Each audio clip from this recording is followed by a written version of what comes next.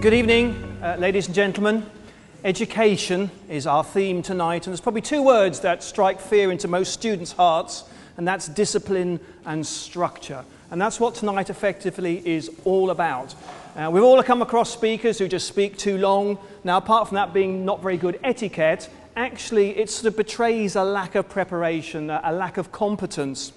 And I think we all know that a couple of days after a presentation, people forget most of what you've said, but they remember the impression that you made. So sometimes it's probably more important to finish properly than to say everything that you needed to say as we go through. On a more positive note, though, I would say that if you think that some of the greatest words, images, and thoughts that are in the English language, or any language for that matter, have been created within the very intense structure of either iambic pentameters, sonnets, or even limericks, then you'll realize that actually having a good structure, rather than impairing your ability to put your message across, actually should help focus it, make it clearer, and in some cases actually make it that more intense as well. Now that all sounds very heavy. Tonight is supposed to be fairly light, but what we are going to be fairly strict about is the timing, because that is the point of the evening. The rules are very, very simple.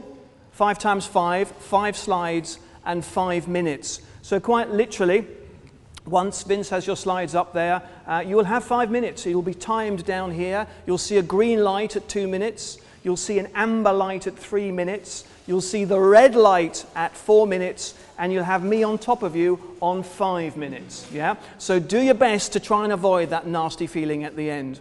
View this not just as a chance to get up and speak to people. View it as a bit like a game of Buckaroo, or maybe one round of Total Wipeout, that if you don't get it quite right, you will be wrestled to the ground and put back to the seat.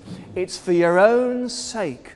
Discipline in terms of speaking, particularly in terms of time and structure, makes an incredibly powerful impression on people. We usually say that, yes, you may have a beautiful voice, you may have very good gestures, but the thing that people will trust you on is your structure. Structure is the sign of competence. Structure is the sign of someone who appears, and as we know a lot of the time with speaking, it's all about appearing rather than feeling, someone who appears to be in control of what they're doing. So, that's pretty much all of me. My name's Michael, by the way. I'm one of the directors of the College of Public Speaking. Because we're working to time, that's all you're going to get from me in terms of that.